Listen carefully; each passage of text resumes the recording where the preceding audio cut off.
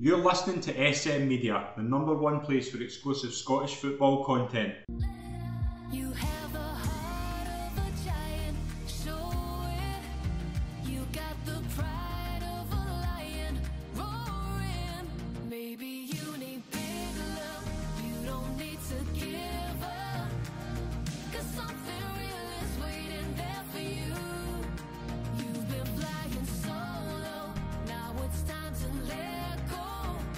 Hi folks, and welcome to the latest episode of the SM Media Scottish Women's Football Show. I'm Scott McPike. It's an absolute pleasure to be your host as always, and I'm delighted to welcome a very special guest onto the show. It's an absolute pleasure to introduce an MBE, a member of the Scottish Football Hall of Fame, one of the greatest footballers in Scotland's history. It's a pleasure to welcome the one and only Julie Fleeton. Julie, welcome to the show. It's a pleasure to have you on.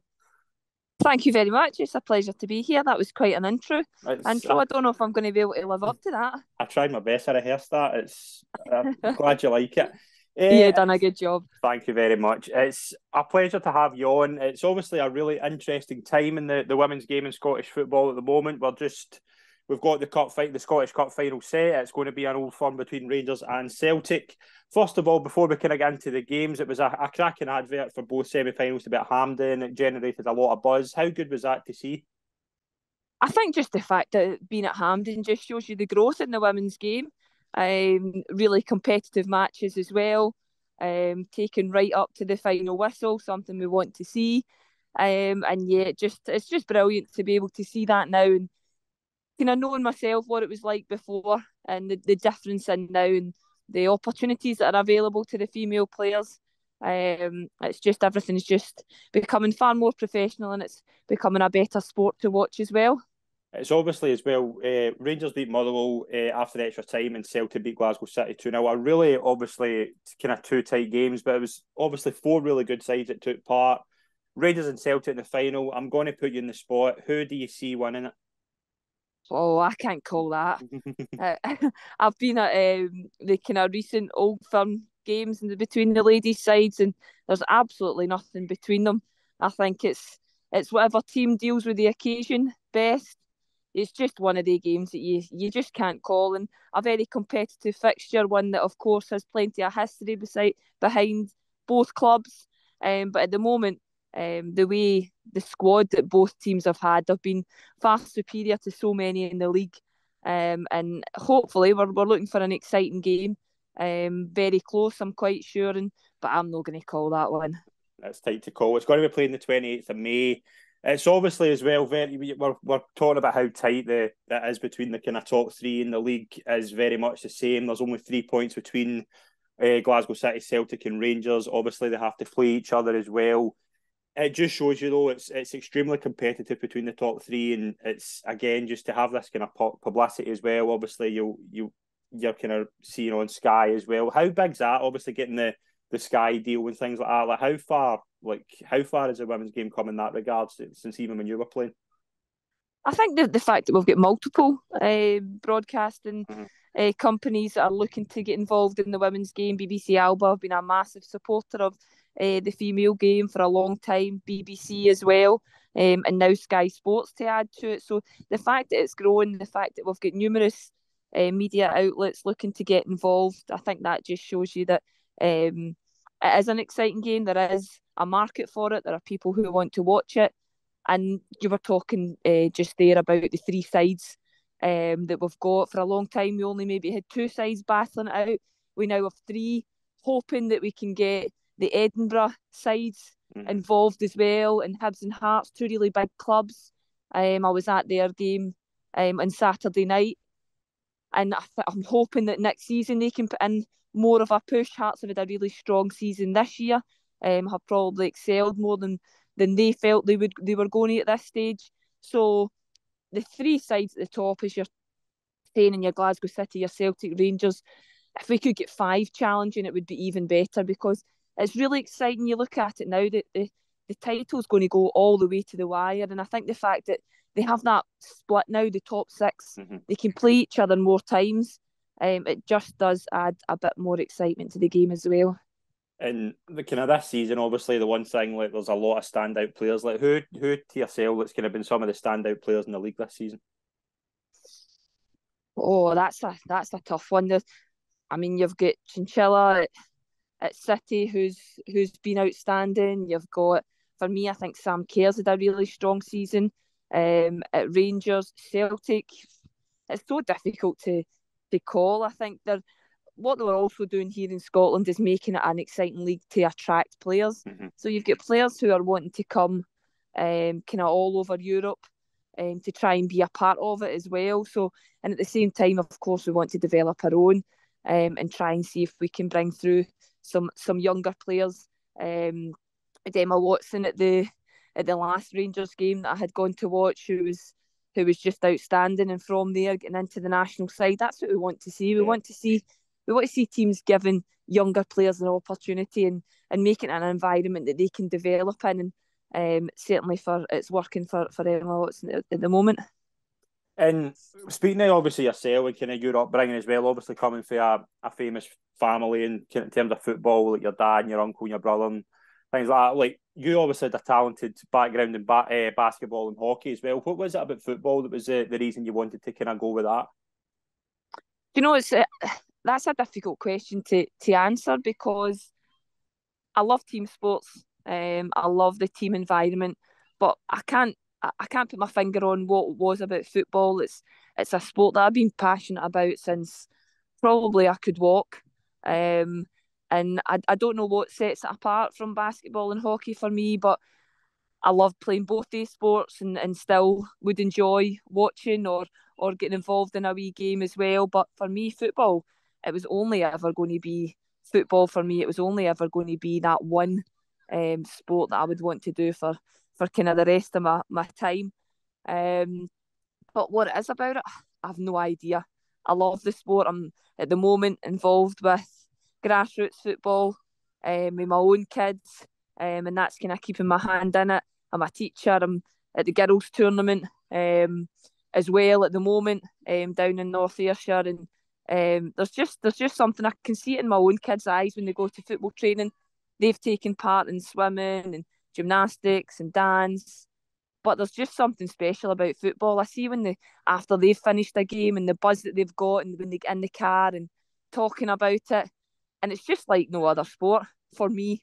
And it's just something that's I've got so much out of it. Not just the participation of it, but the friendships, the different countries I've been able to travel to. Um, so for me, football's just given me way more than just a healthy kind of lifestyle. It's been a lot more than that for me. And obviously, like going to America as well after your time at Ayr was like kind of reading up. You kind of turned it down in the past. What was the kind of reason you eventually kind of made the call to go to America, and how big a learning curve was that for you? Well, what I had turned down was going to do a scholarship. Right. I had never turned down playing professionally. So for me, at the time when I was leaving school, I was 17. Moving to Edinburgh to go to university was far enough. I'm a home person. I'm extremely close to my family, and that's what I turned down. I turned down the opportunity to go and do a scholarship in America. But when I was getting to the end of my university degree, I was 21. I had more experience in terms of football, playing in the national side. I had a few more years behind me to grow up as well. And that's when I was offered the opportunity to play as a full-time professional. And that's just not an opportunity that you can ever give up. It was the biggest league in the world at the time. It was full-time. It was playing against and with the best players in the world, playing with world champions. Julie Foudy she was the captain of the USA at the time, had just lifted the World Cup, the Olympics. So it was a chance to go there and play in that kind of environment. And I knew myself there was a lot of challenges in terms of being homesick and going away and making a kind of new life for myself. And that was a massive challenge for me. But at the same time, it was one that I just could not, I couldn't pass up. And I'm really glad to this day that I didn't, that I managed to kind of face all these challenges that at the time were really tough for me. And yeah, really just to get that opportunity was a special time in my life. And then obviously you make the move to Arsenal and kind of splitting time between obviously your job and playing. How hard was that back in the day? Like obviously Arsenal at the time were obviously kind of one of the big teams in England. Like how hard was it to kind of split the time between work and playing? Yeah, it was. It was difficult. It was kind of all about trying to manage my time. I was at the time had just came back from playing professionally. There wasn't a professional league here in Britain at the time. And I get the opportunity to go to Arsenal, who were very much an extremely professional group, really professional club, very much the ladies team were very much a part of the whole club in general. So when they offered me the opportunity to then go and still continue to live in Scotland, to continue my job as a PE teacher up here. My degree probably wouldn't have transferred down there. My life was here. I would have had to have given up my job. I wouldn't have been a full-time professional. So it wasn't really financially possible for me at the time to uproot and move down south. And Arsenal offered me the opportunity to kind of balance both. I obviously had to train up here. I had to train up here with a guys team, a boys team, or a men's team, and my brother's team. And as long as I went down to London for the game and I was fully fit, then they were happy with that arrangement. And initially, I thought I'll try it for a month or two. We'll see how it goes on. I think I signed in January, and I had the rest of the season up until May. And I thought, well, I'll just make this a trial period, and if it works for me in the club, then we'll see what happens beyond that. And I think I was there for 7 or 8 years.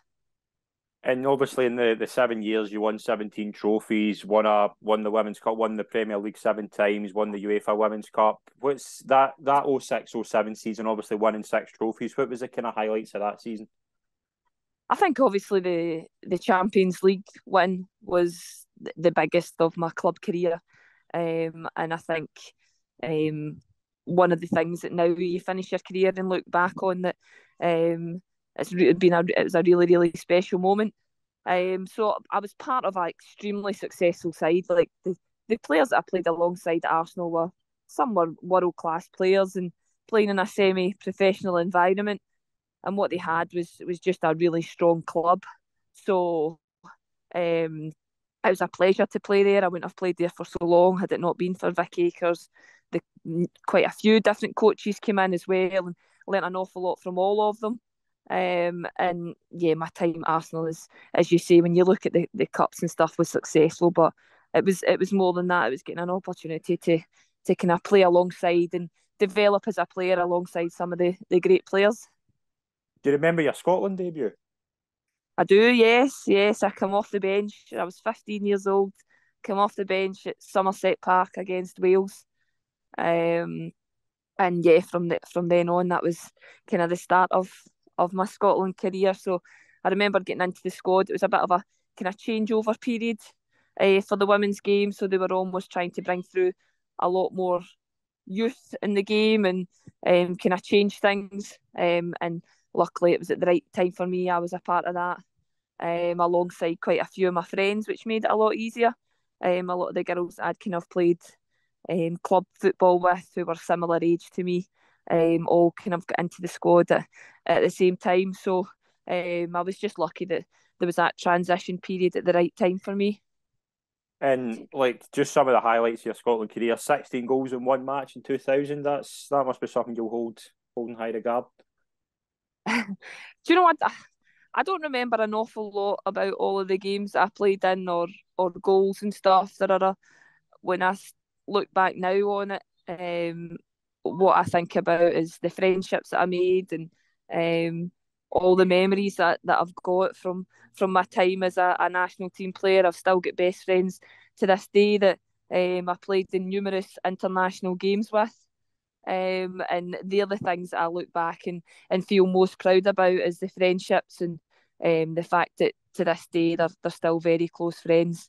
And for me, we were an extremely tight team, a really tight squad, a group that would have given everything for each other. There was many moments where we weren't on the correct side of the scoreline. Many times we were playing against world champions and goals down, but what we had was a brilliant spirit within the team, a group of players who worked very, very hard for each other and just had a great bond off the pitch. And how good is it now to see like the kind of progress in the national team, like the team obviously getting to a Euros and a World Cup and things like that? It must be like they must be like kind of give you pride though to see how good a place they're in now as the kind of progression goes on. Oh, absolutely. I mean, a big fan, a Scotland fan, both the women's and the men's team. So to see them doing so well, and to also know quite a few of the faces and know their journey as well. It's not been easy for the national players who are in the squad now either.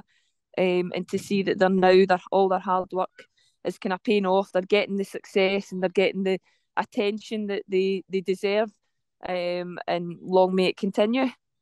And obviously, when you kind of left Arsenal as well and made the kind of step back to Scotland, like joining Celtic and spending 2 years there, then going to Glasgow City, like how much better was the Scottish game compared to when you left it? Yeah, it'd been years and years from I had played. I think prior to kind of getting back into the game, I had left as a 21-year-old playing at Ayr United at a local public park where there was maybe 3 people watching your game if you were lucky. Mm-hmm. So to then come back when it had became far more professional, that was great to be able to see the growth in the game at that time as well. I think I'd come back after I'd had my second daughter to play, so it was a difficult time for me in terms of trying to get fit and trying to be. I had quite a lot of injuries at that time, and it certainly wasn't a part of my career that was excelling. But I still wanted to be involved in the game. I felt that I had missed it an awful lot, having taken a step back. But just to be a part of it, and when I joined the Celtic team, I couldn't believe the talent that was coming through. It was a absolutely fantastic young side that they had built from a youth team all the way through, and to get the opportunity to play alongside some of the players, they were really, really great girls in terms of being respectful and listening and wanting to learn, and that was great to be a part of that as well, to go in there as an older player and then see the quality that they had. I think it was Fiona Brown and Chloe Arthur, Heather Richardson. There's loads of brilliant players, Kelly Clark, loads of players that have gone on to have a really successful career, and to kind of be a part of their team, and kind of be a part of their journey, was really great. And I felt that if that Celtic side had been able to keep a hold of all of those youth players, then they could have gone on and done something special. But I think they lost a few to Glasgow City, and then which obviously weakened them. And like Glasgow City as well, kind of winning 2 league titles in a Scottish Cup. Like, how impressed were you with the setup there and going there and kind of seeing the progress they've made as well? I was aware of Glasgow City. Obviously, they had been a side from when I had played, and Laura Montgomery had just worked tirelessly to build them up and make them this huge force in women's football. And then to go there and see how professional they were, to see how they managed to kind of, not the fact that they weren't attached to a senior club, but how they managed to run their club and make it such a professional outfit to compete in Europe as well. So to get that opportunity to go there, I felt very lucky to be a part of that club and be able to see the work that went on behind the scenes as well. And what's it like as well? Obviously, like, as you say, a lot of young players coming through. What's it like being a kind of mentor for players like that as well? Because a lot of players do look up to you, obviously, because of your experience in the game. Like, how do you kind of cope with that? I don't know. I'm just kind of, I feel quite lucky to be able to help in any way I can. I think I'm quite a relaxed and level-headed person. I think when I was in the team, I was able to kind of build up relationships with both younger players, and continue the relationships I'd had with the older players that I'd been in a squad with.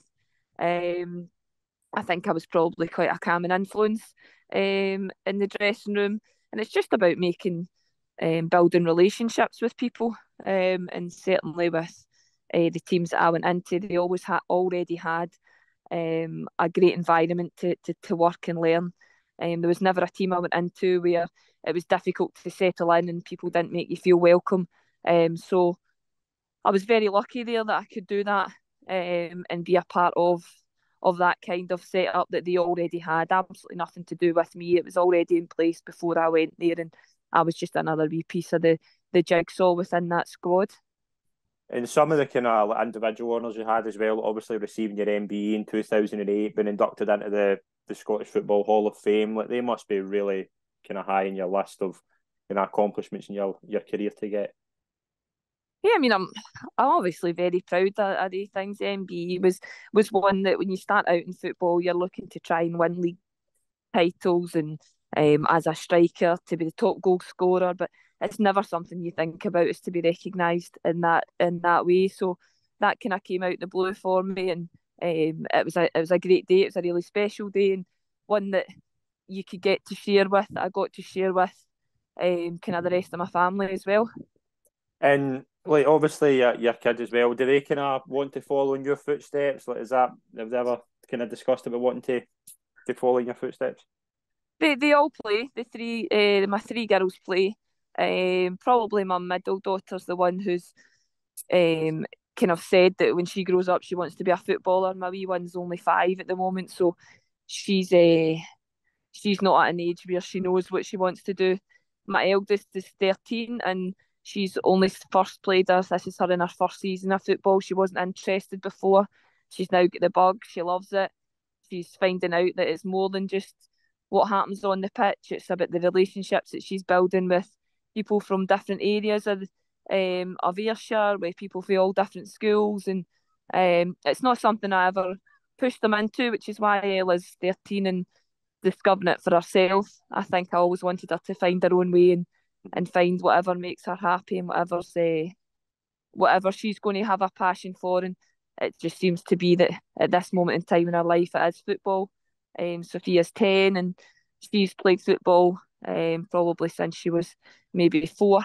And again, she loves it. So we'll just see. I'll be there to support them if they want support, and I'll be there to offer them advice. But as my dad was with me, he'll allow me to make my own decisions, and I think that was the best way. It meant that I fell in love with football rather than I was pushed to join football and play.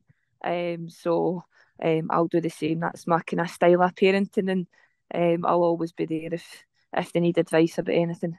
Brilliant. What about like kind of moving into the kind of media side of it as well? Obviously, like working in TV and kind of doing like social media stuff. How good's that kind of been? How much you kind of learn doing that?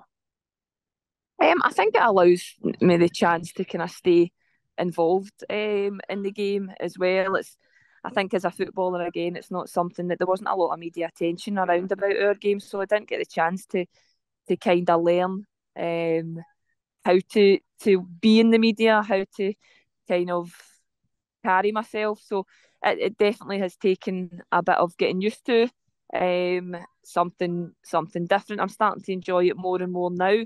But yeah, it's a big part of the game now. There's so many opportunities now for girls to be a part of the media, and it gives me the opportunity to be able to see games and be involved in games, because I'm not as a coach, kind of due to my commitments as a teacher and my commitments with my own kids and their football. So I mean, I'm saying as a coach, I coach at grassroots levels, but I'm meaning the more in the professional game. Julia, for the kind of most of our interviews, we do a quick fire round where we put you in the spot. Are you up for that? Yeah, go for it. Right. The first question is, who's the best player you've ever played with? Played with, I would say, is Shannon McMillan, who was a US international. Brilliant. Best player you played against? Joy Fawcett, who played for the USA as well as a centre back. Favourite stadium you've ever played in? Highbury. Highbury. Best coach you've played under? Oh, that's tough. Oh, that's how can I call that? I'm going to go with Vera Pauw, my first Scottish national team coach. Funniest ever teammate? Stacey Cook. favourite film or TV programme? Friends. The top 3 women's players of all time. Top 3. Mia Hamm, Birgit Prince, and Kim Little. And the final question, your favourite memory you've got in football? Favourite memory is winning 17-0 against... Oh no, that's hard actually. I'm going to change it. I'm going to go with winning the Champions League. Brilliant. Julie, it's been an absolute pleasure to have you on the show. Thank you very much for your time. I really Thank you appreciate very it. much. Brilliant. No bother. Thank you very much.